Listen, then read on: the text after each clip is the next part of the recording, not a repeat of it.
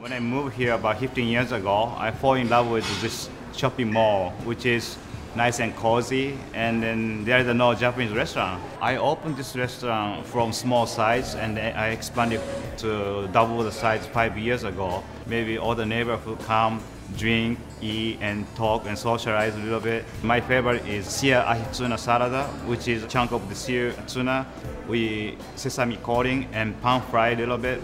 The other one is baked eggplant, which is a very traditional Japanese. You deep fry the eggplant first, the miso sauce on top, and bake it again. It comes out very nice. It's affordable, it's not expensive. Like each dish is between like $5 to $10. You have like 2-3 people, you can always order 4 or 5 dishes to enjoy. Angel fish is fresh. You can socialize and you don't have to go over the bridge. You can get right here in Alameda.